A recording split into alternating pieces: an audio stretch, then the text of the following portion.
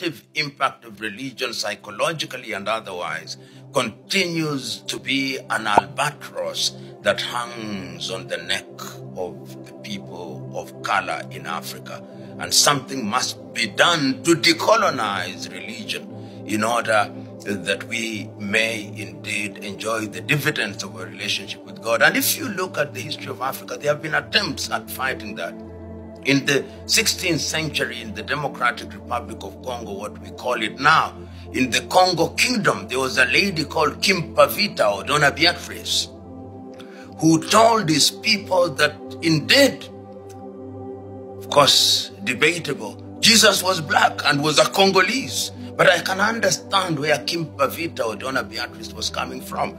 She was trying to tell the people that we should not simply accept the version of Jesus that has been brought to us from Europe and America. And when Donna Beatrice left, in the same Congo, there was Simon Kimbangu, who also came and made certain contribution. In fact, when Kimbangu died in 1951, he had already predicted that Congo would be free. He had already predicted that there would be economic recovery.